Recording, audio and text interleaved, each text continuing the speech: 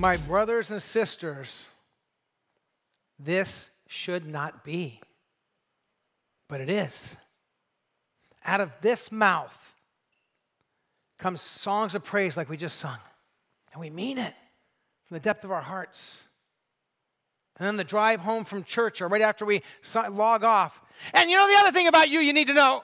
And you go, out of this mouth comes praise to God and cursing of people that God has made in his image. My brothers and sisters, this should not be. And yet James, and that passage that what you read there were just the words of Scripture giving a warning for all time of the reality of the cost, the danger of our mouths. And James uses this image, this picture. The tongue also is a fire. The tongue is a fire. Here's the thing about fire. Fire can be wonderful. It's beautiful to look at. If it's in a fire ring, fireplace, keeps you warm. Kumbaya, my Lord. Kumbaya. Give me another marshmallow. Make some s'mores, Kumbaya. It's wonderful. You can heat up your food with it, heat up your home. It's great. But that fire gets out of control in a forest, and the trees and the wildlife die. That fire gets out of control in a home, and things burn to the ground, and people die. The fire is at the same time beautiful and wonderful and helpful, and at the same time dangerous, right? And James says, that's your tongue. That's your words. That's why we got to watch our mouth. And, by the way, watch our thumbs. Send. Yeah, that'll get her. Yeah. Oh, yeah? Well, send, right? Watch your fingers, what you type in an email. Watch our words, because our words have the potential to do indescribable good and beauty and incredible damage and pain. In my own life, the greatest pains I've experienced in this life have not been physical. They've been words from other people. And some of the greatest joys and blessings I've received in this life have been words from other people that they've written about me or spoken to me. And can I be honest? Probably the most damage I've done to other people in my life, people I love, people I care about. Some of the greatest damage I've done has been with my words, both written and spoken. After I send that text and go back and go, oh, I should have slowed down. I shouldn't have put it that way. After I've spoken words and I see the face of the person as those words land. I make my living with words, spoken and written. And those words can be some of the greatest blessings and some of the greatest curses in all my life. And so I invite you to listen to God's word from James. You saw it on the screen, but I want you to hear these words as an invitation to you, as an invitation to me about the power of what we speak and what we write and what we text and what we tweet and what we retweet. Because by the way, when you retweet, it becomes your words. Well, I didn't say it, they did. Send it along. Right? What about our words? Verse 6 of James chapter 3. The tongue also is a fire, a world of evil among the parts of the body. The tongue corrupts the whole body, sets the whole course of one's life on fire, and is itself set on fire by hell. Wow. There's a warning. All kinds of animals, birds, reptiles, and sea creatures are being tamed and have been tamed by people, by mankind. But no human being can tame the tongue. It is a restless evil full of deadly poison. Just pause there for a minute. What's James saying? He's saying, you can't tame your tongue. The minute you think you have your tongue under control, the minute you don't have to worry about your words, both written and spoken, the minute you let down your guard, boom, there it goes again. See, there's never a point where you go, I got this one so under control, I can drop my guard. Be careful of the words you communicate in any way, shape, or form. Verse 9, with the tongue we praise our Lord and Father, and with it we curse human beings who have been made in God's likeness. Do you know that when you shoot verbal bullets at other people, when you speak about other people who are on the other side of whatever topic it is you happen to be dealing with. You know, each of those people is made in the image of God. How we speak, what we write, how we communicate matters to the heart of God. Out of the same mouth comes praise and cursing. My brothers and sisters, this should not be. Lord Jesus, this is our prayer today, that we would learn to watch our mouths, that we would become people who know what it is to speak words of blessing, that build, that encourage, and be deeply concerned about the things that we speak that may break your heart, break someone else's heart and life and sense of meaning, that could speak ill of others and damage them when they're not there to protect themselves. We dare to pray today, whether we're at home or family worship venue or here in the worship center, we dare to pray, Spirit of God, search us and show us where we can do better in guarding our mouths and also do better in speaking words of blessing and encouragement, writing words of blessing and encouragement. We pray this for the glory of Jesus. Amen. We need to watch our mouth. We need to watch our thumbs, what we text, watch our fingers, what we email, what we type, what we send out. And there's all kinds of words, spoken words that we speak to someone, spoken words about someone who's not there, words we shoot off in a quick little text, the angry tweet. I'm not sending it to anyone in particular. I'm going after everyone, right? The retweet, the email. Pastor Dennis has taught our staff here that he said, when you send it, if you're dealing with something that you're feeling intensely, you're feeling with frustration or anger, and you write an email, he said, never send it right after you're done writing it. Go back and read it again. And as you read it, you might just go, oh, wow, yeah, I better cool that off. I've had things I've written that I've edited 2 or 3 times to get to where I think that they're really safe, and I'll let my wife read it, and she'll go, oh, no, you're not there yet. Have you ever found that sometimes the greatest gifts that God gives you can be used as a shadow side and be damaging? I have a gift to communicate with words, but I also have a gift to hurt with words. And I have to be very, very careful. And I think we all do. Beware of words posted in the comments section on any internet discussion. I don't think I'm overstating it when I say the comment section in most internet posts is straight from the pit of hell. Evil, wicked, nasty. Sniper shots from off on a distant hill where nobody sees you. Name Happy, Happy Bunny. Comment, you horrible, rotten, filthy, rah! Right? We don't have to put our name. It used to be when you talk with somebody and you shared a concern, you'd look them in the eyes, right? Now we go, send, send. And it's dangerous.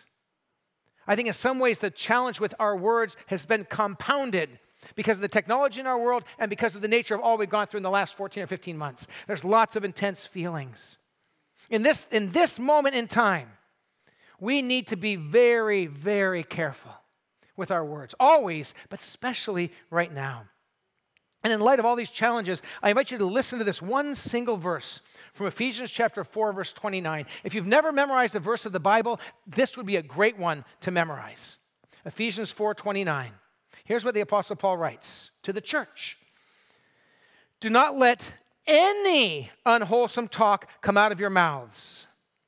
And then he says, but 4 things. But only what is helpful.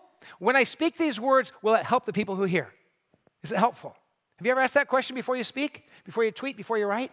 Okay, only what is helpful for building others up. Are they a better person after I've spoken these words, after I've communicated these words? Have I built them up? Now, let me be clear. The Bible isn't saying don't confront real problems and deal with real issues. We have to do that. Sherry and I are creeping toward next month. We'll have been married for 37 years. And let me tell you something. We've had some disagreements on things. At least weekly and sometimes daily. We work through things. We have to talk through things. We have to deal with tough challenges. Doesn't mean ignore those things, but it's how you do it. It's the tone. It's the words that we choose and the words that we use. So do these words build? Sometimes dealing with a tough topic actually ultimately builds the person up, builds up the relationship, but you do it the right way. building others up according to their needs. Does this meet needs that they have? Do you stop and think about the other people, needs of other people as you're communicating? That it may benefit those who listen, for those who hear, for those who read. Do they say, this is of benefit to me? This benefits me. This one passage. Don't let any unwholesome talk, the warning, but only what is helpful, builds others up, meets their needs, and benefits them. Man, if we could speak words like that, it would change our relationship. Imagine a church with thousands of people and every person lived out that one verse. People would be drawn to a place like that because words would be used to bless and build up and to encourage. So I want to share 3 different kinds of words I think we need to be careful of. And the first 2 I'm going to touch on quickly. The third one we're going to dig into because it's the one that seems to get done the most and noticed the least. So here's the first one. The subversive evil of gossip. The subversive evil of gossip. We live in a world where gossip is built into culture. There's shows that are all about gossip. But gossip isn't seen as a sin by most people, but the Bible sees it as a sin. What do we mean when we say gossip? And I got a legal definition. I found a couple of definitions that might help us. What do you mean by gossip? Talking about a person's personal life when they are not present. They're not there to explain or defend themselves. Creating, sharing, or repeating a rumor about another person. Or creating, sharing, or repeating a rumor that is overheard or hearsay. You might have made it up yourself or somebody else might have said it, but you pass it on, and the person's not there to defend themselves. Gossip is sharing information that ought not be shared. Slander is spreading false information. We need to understand that one can be gossiping and slandering at the same time. And one can be gossiping and not slandering at the same time. In other words, gossip can be true and slander is false. Here's the point. Our words can be so toxic and so poisoning, and when another person is not there to defend themselves, we shouldn't be speaking those words about them. Because here's the thing. If they were there, right there, listening, often what we say, we wouldn't say. When you find yourself doing this, so anyways, something's wrong. And if you're going to say something about someone and they're not there, and it's not building them up and blessing them and flattering about them, the Bible would warn us. As a matter of fact, 2 Corinthians chapter 12, verse 20 says this. This is one little verse. It gives a list of these different sins against God and against people. The Apostle Paul writes, "For I am afraid that when I come, I may not find you as I want you to be, and you may not find me as you want me to be." We're all imperfect. "I fear that there may be discord, jealousy, fits of rage, selfish ambition, slander, gossip, arrogance, and disorder." Slander and gossip, speaking poorly about other people. And you know how we cover ourselves oftentimes when we're gossiping? We cover ourselves with this simple statement. Well, it's true. She did that, you know. He is like that. It's true. But let me ask you a question. Would you like everything about you that's true to be publicized and shared with other people, to be posted and put out there for the world to see? If everything that's true about all of us, everything we thought, said, or done about all of us was put in front of the world, we'd all look bad. So why pass things on about someone else, whether it's true or not? And oftentimes with gossip, we don't even know it's true. We just heard someone say that they heard from somebody else, and it's like Proverbs says, gossip is like tasty morsels that go down to the inner part of the person. It's like, oh, this is delicious. I got to tell someone else. But the Bible says it's sin. So we need to learn to take this posture of overcoming the temptation of gossip. We've got to say, I don't want to be a person who gossips. I don't want my words to be used to damage somebody else's reputation, to damage their character, to hurt them. So how do we overcome the temptation to gossip? A couple thoughts. First, recognize the damage. Gossip damages people. It hurts people. Even when people act like they don't care, it hurts any person who's gossiped about. Also, we need to identify that gossip is the behavior of a coward. Gossip is the behavior of a coward. If you wouldn't say those words with the person there, why would you take a sniper shot from a distant hill and attack them when they're not there to protect themselves? That's cowardly behavior. When you listen to gossip, when you're speaking gossip, you're functioning in a way, we're functioning in ways that are cowardly. How do we overcome the temptation to gossip? We call it what it is. Gossip is sin. It's not recreational activity. It's not just chatting about stuff. You know when you're gossiping. You know when you're listening to gossip. You recognize it. There's something inside you that's kind of like, oh, I hope, are they here? Are they going to hear about this? When you start thinking of those things, oh, this is walking into the territory of gossip, and turn away from it. How do we overcome the temptation to gossip? We need to learn not to do it and also not to listen to it. Do you understand that you're fanning the flames of gossip when you listen? And there's a lot of Christians, particularly, well, I wouldn't gossip, but man, I love to listen, love to hear it. And we're fanning the flames. And so here's a question. When are you tempted to engage in gossip? And how can you decrease and eventually remove this behavior from your life? When are you tempted to gossip? What's the settings? What friends are you with? What church settings might you be in? What social settings are you where that's just kind of part of the culture of what goes on in that setting? And if you're a note taker, write down these 3 things to remove. I'll give you 3 things to remove if you want to fight against this. Remove the thoughts. Remove the thoughts of gossip. When you hear something, you read something, oh, I can't wait to tell someone about that. And you start, oh, they'd love to hear about this. And you almost start to plan in your mind this sin. That just say, God, I want to get rid of those thoughts. And I think one of the best way to get rid of negative thoughts is to fill your mind with positive thoughts. I would challenge you to memorize that Ephesians passage. And every time you start to think about gossiping, go over that passage, go over that passage, go over that passage. We'll come back to that at the end of the message again. But meditate on that passage. So remove the thoughts. Then remove the words. Say, I'm not going to speak words about other people that I would not speak if they were standing right here. And for some of you, it's like, man, I'm not going to say very much because I spend a lot of time talking about other people. Well, maybe you can replace it with saying positive things. And that, just like on the news, that's not quite as popular. People tend to gravitate towards the negative, but say, I'm just going to speak words of blessing, words that are positive. I'm not going to, and so you remove the thoughts, remove the words. Say, I'm not going to speak those words anymore. Begin to change your behavior, and then remove yourself. Remove your thoughts, remove the words, remove yourself. Don't listen to it. Don't get sucked into it. So you say, well, you're saying, I'm in a situation at work, and people are all gossiping, to get up and walk out? If you have to. And don't do this. You people disgust me. And stop. Just say, I gotta slip out of here. We'll see you guys later. Remove yourself. Say, well, then I'm gonna miss out on all the choice, tasty morsels. Yeah. But you also won't be tempted to pass it on. And you're not fanning the flames of gossip for other people. And so this is the first area we need to kind of pause and say, so just quiet your heart for a moment. Say, Lord, what are the situations where I'm tempted to gossip, where I listen to gossip, where I talk about other people, even in a Christian setting, even like I'm kind of sharing like it's a prayer request or something, but I'm really just talking bad about someone. When am I tempted? And God, help me to recognize gossip, to see it for what it is, and to not engage, in a growing measure to walk away from that part of that temptation to sin. So gossip, God says, deal with that. Here's the next thing, the poison of lies. When we let our mouth speak things that are not true.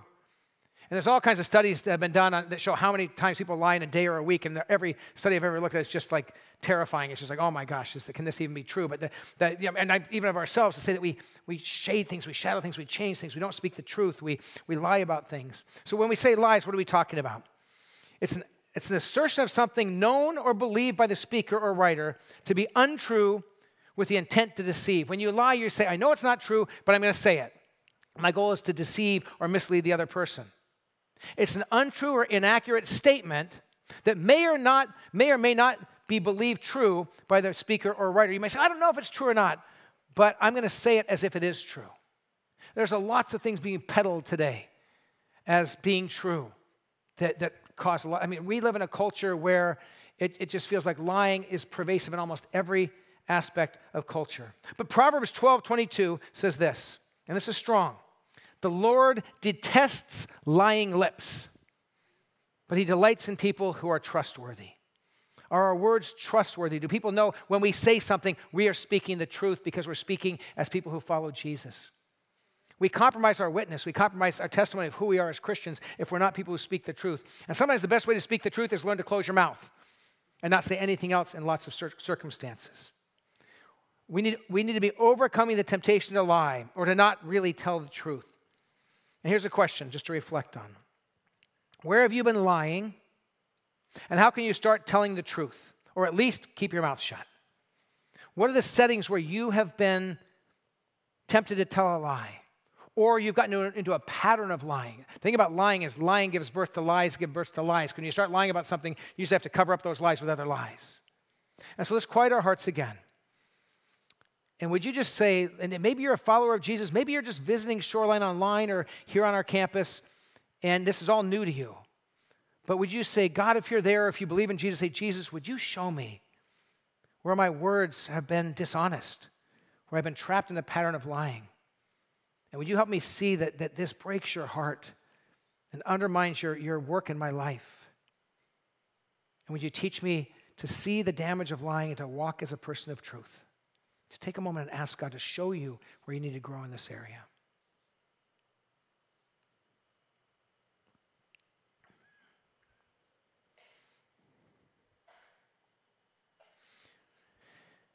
So we need to be aware of gossip. We need to name lies as sins and fight against those. But here's the third one. And I want to lean into this in a little bit more detail. The toxic nature of grumbling, whining, and complaining.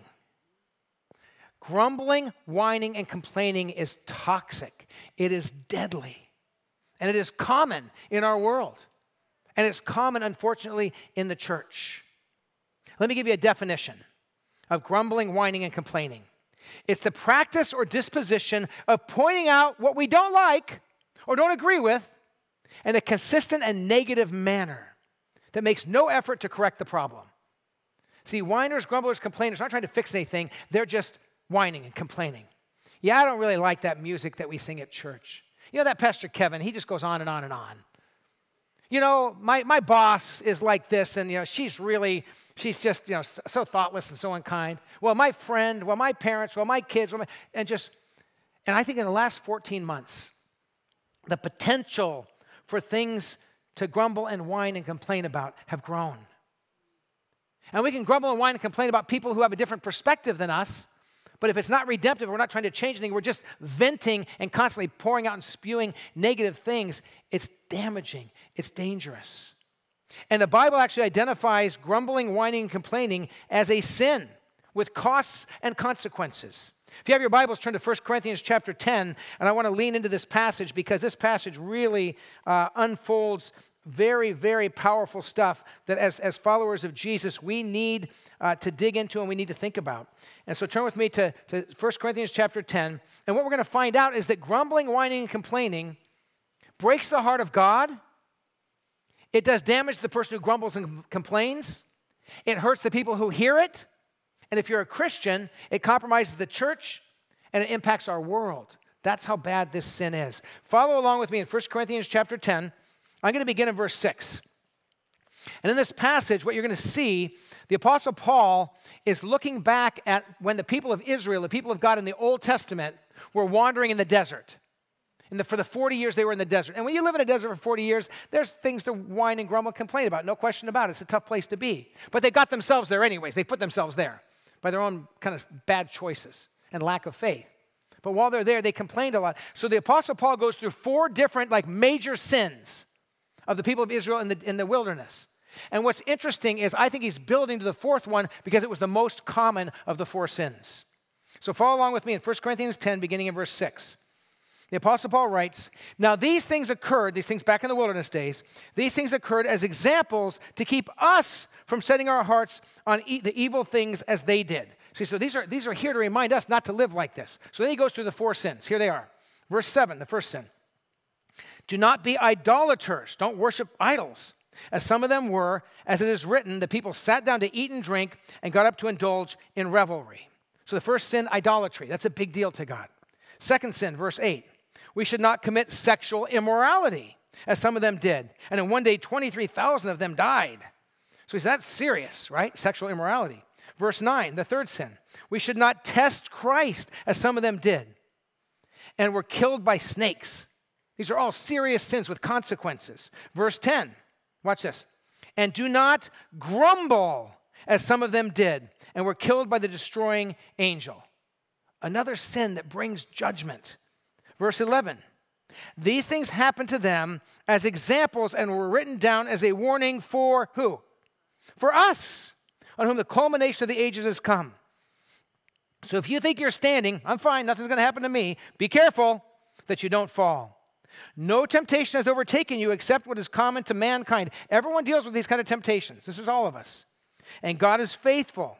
He will not let you be tempted beyond what you can bear. But when you are tempted, he will also provide a way out so that you can endure it. Do you get the picture? This sin of grumbling is not treated like a light thing. And here's the problem in the church. We treat a grumbling, negative, complaining, whiny spirit like it's no big deal. Well, you know, that's just old Bill. He's always complaining, always got something negative to say. We're all used to it. It's no big deal. We don't confront it. That's Bill. He's just like that. Well, that's Janice. You know, she's just kind of negative. She's just kind of she's always got something. But don't worry about it. That's just Janice. That's just what she's like. We treat it like it's not a big deal. We don't do that with other sins. You know, that's Bill. He kills people. You know, Bill, he's a murderer. Every month or two he loses it, but hey, that's Bill. We don't do that. Oh, that's Janice. You know, she's been sleeping her way through the church board. You know Janice. She's just kind of frisky. We're not going to worry about it though. No. You know, you're like, no, that's a big deal. We don't just make light of it, but we do with a whiny, complaining spirit. And here in 1 Corinthians chapter 10, I think the Apostle Paul is building up from idolatry to immorality to testing Christ to grumbling, because that was the most common sin of God's people in the wilderness. And it's a hugely common sin in the church today. How much time do we spend whining and complaining and grumbling about things we don't like in the church, in the political world, in our relational world, in our society? And here's the point. There's concerns to deal with. Deal with it graciously, in a godly way, in a prayerful way. But just whining and grumbling and complaining is toxic. It's poison. It's deadly. And so we're warned to be careful. Why is this such a big deal? Why would God list this sin with idolatry, immorality, and testing God? And the answer is because it's so destructive. It's so sinister because it creeps in and we don't even notice it. It creeps into our hearts. Man, I think all of us need to take some time today and just be quiet and say, have I become, don't say have I become, say this, where have I become a grumbler and a whiner and a complainer? With no redemptive effort to make anything different, I just complain about stuff and vent the negativity. Now, are there negative things? Yes. But how do we deal with them? Is it just to grumble and complain and to whine? That helps nothing. Take some time and say, Lord, what? And then you say, well, so okay, maybe that's a problem. Maybe it's a problem for all of us. What's the antidote? How do we fight against it? It's what I would call the beauty of blessing. Let's say, okay, with my words, and there's always something negative you can find to focus on. There's always something negative in every part of the world to find that you can focus on. If you can't find anything out there, look in yourself. You can find something negative in the world. It's just, the world's a tough place. But are we just going to vent and whine and grumble and complain? And the beauty of blessing, as we start to consume our minds and our hearts with using our words to build up and to bless, to write a text that blesses someone. Somebody came to Sherry after the first service. They'd given, the last book Sherry wrote was Praying with Eyes Wide Open. They'd given this book to their mom. Their mom had read half of it and just finished the book in the last week or two. And the mom wrote this beautiful text, say, will you let Sherry know what that book meant to me and how much I learned about prayer and how much it impacted my life? And I sat there as she read this to Sherry and then read it to me. And I know what a blessing that was. When you labor over something and did it make any difference? And I come and says, it impacted my life. What if we consumed our minds and our energy and our mouths and our thumbs and our fingers with blessing and building up? What if we said, I don't want any unwholesome talk to come out of my mouth, off my thumbs, off my fingers in any way, but I want to communicate what is helpful, what builds others up, what meets their needs, and what benefits them. what a difference that would make. I think about the group that was up here leading us in worship today. They get here at about 5 o'clock on Sunday mornings. Many of them are volunteers. And they'll be here leading worship in the outdoor service after this one. And then most of them will stick around and help us clean up afterwards. And besides that, during the week, they'll practice their songs to get ready to lead you in worship. What if you just, on a Sunday morning, as you worship, maybe you looked up and you saw somebody playing an instrument or singing, and you thought, man, what a blessing they are. And you sat down and you wrote them a note. And you may have to go to someone and say, hey, who's that gal that was singing over here? I haven't seen her sing. She actually works with our youth in the church. But who's that gal? Okay. And you just sent a note and said, thank you for using your voice to honor Jesus and to bless him. You helped me worship my Savior. You helped bring me into the presence of God. Do you think that would matter to that person? You know it would. And when you're doing that, you're not thinking about what you complain about. You're focusing on what you can bless. What if, and I'm going to get wild here, what if a teenager sat down and wrote a note to dad or mom and said, thank you for all your hours of work and all you do and for all you provide. I know I don't say it very often, but it means the world to me, and I really love you. Right? Do you know how much time we would have to bless if we just stopped grumbling, complaining, gossiping? If we use that time can you imagine what our community, what our church would look like if we just took all that time and shifted it over to noticing and blessing everywhere we can? And for some of us, it's going to be tricky at the very beginning because we're not used to it. We're used to kind of pointing out what's wrong. But to say, God, commit Ephesians 4:29 to memory. Lord, what is helpful, what builds others up according to their needs, that it may benefit those who hear the words. And what could happen in our homes, in our church? What would happen in the political arena, the social arena, if people would, anytime they could, actually give a word of blessing or encouragement to another person? Hey, we may disagree on this, we may not see eye to eye on that, but I want to thank you for this.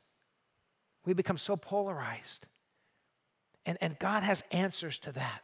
The antidote to grumbling, complaining, whining, gossiping, lying, is to get our words, our typed words, our written words, our spoken words, focused on blessing and building up and encouraging. Consume yourself with that and watch what God does. And then when your words go off, as they do sometimes where they shouldn't, say, God, I'm sorry, forgive me, because it's a sin. I don't want to live that way, and retrain yourself and just circle back around to that which is blesses and builds up. Watch people and say, I appreciate this about you. I believe in you. I see what God's doing in you. To say to someone, I was watching you and I've learned this from you. And I'm a better person because of your example in my life. I noticed this about you, how you care for your kids.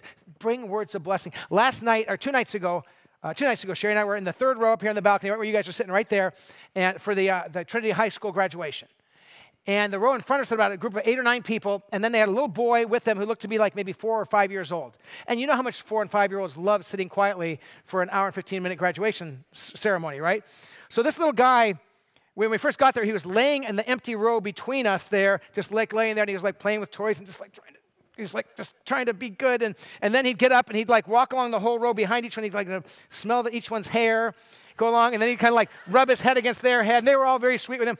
And then the last 4 or 5 minutes, he just started losing it. He didn't say it because it was long. Enough! Can I get out of here? But he started, and somebody kind of was holding him, and he was struggling. On the way out, I just went by him and I said, hey, I said, you did really good today. You were working really hard at being good. I think they were embarrassed that the last few minutes he kind of started to lose it. I was impressed that he made it for an hour and 11 minutes without losing it. Because I lose it sitting still for an hour, you know. I'm pretty energetic. And so, but I thought, I just wanted to say something, right? We can do that in our lives. Do not let any unwholesome talk come out of your mouths, but only what is helpful for building others up according to their needs, that it may benefit those who listen. Lord, that's our prayer today. We pray that we would be people who would use our words to be a blessing. Lord, that if we have gotten into a pattern of whining and grumbling and complaining and we haven't even noticed it until just now, if we've become gossips and haven't recognized that it's a heartbreaking sin, if we're not speaking the truth, if we're telling lies, Lord, would you speak to us about our mouths? Would you bring truth to our hearts? And Lord, we pray that we would counter these things by aggressively, intentionally, moment by moment, looking for ways to bless, encourage, and build up with our words, with the words we write and speak. Lord, move in our hearts that we might become the kind of people that would honor you and bless others. We pray this in Jesus' name. Amen. Before I invite you to stand up and send you off with a word of blessing, I want to give you a couple invitations. One is I want to let you know about a ministry that some of you may not know about that could be very, very valuable to you. It's called our lay counseling ministry. And Pastor Dennis, who leads our prayer team, but also leads a bunch of ministry teams, one of them is lay counselors. These are people that are trained over time. Not everyone who's trained is able to do it, but once they're trained and vetted and certified as lay counselors, they're not licensed therapists. They're biblical lay counselors. But the lay counseling is 5 or 6 sessions that are free for anyone who's part of Shoreline Church or anyone you know and love that could use some help and support. And so if you know somebody that could use someone that could listen to them, talk with them, pray with them, bring biblical wisdom, and maybe that person's you, contact the church or look at you. There's information up here about the information counseling at shoreline.church. And we have a whole new team, right, Dennis, in January. You're going to start training a whole new team of lay counselors to add to the ones we already have. And so if that would be helpful for you, contact the church, and we want to get you connected there. Also, one of my favorite nights of the month is the first Wednesday night of the month at 6:15. We meet here on our campus outdoors right now for our night of worship time where we have communion together, where we study God's word and worship and praise God together. It's a service for those that have put their faith in Jesus and want to go deep in their faith. So 6:15 Wednesday night, we're going to continue looking at what's in the names of God, and how his names help us worship him more passionately. If you need prayer and you're here in the worship center on our campus or in the family worship venue, just come around right over here, and the team over here is ready to pray for you. Whatever your need is, join them for prayer. And if you're online, you can email us a prayer to the email address you see on the screen, and we'll put it on our prayer list. Or you can call the number you see, and there's someone waiting right now to pray with you, voice to voice. If you call and it's busy, that means our prayer team is all full, but they'll be available in a couple minutes. Try again after a couple minutes. And if you're here on the campus and you are new, we want to give you a warm personal welcome. So just go through the lobby here, either from the family worship venue over here or here in the worship center out here to the lobby. And they want to give you at the Connection Center a gift and answer your questions to give you a warm personal welcome. And if you're online, just text the word welcome to the number you see on the screen, and we will respond back and give you a digital welcome card and connect with you the best way we can online wherever you are. And if you need prayer, come forward for prayer. If you are new, make sure if you're here in the worship center, you go by there. If you're online, let us know you're there. And I want to invite you now just to stand with me. If you're at home, family worship venue, or in the worship center, and you're able to stand, will you stand? And I think you know what the blessing is going to be about today. The word of blessing I want to give to you, but I'm not going to give it to you. I'm going to give it to us. Because I will tell you, I need this blessing as much as we all do with our words. So may we go from here profoundly aware that our words have power more than we know. May we beware of gossip and lying and grumbling and complaining.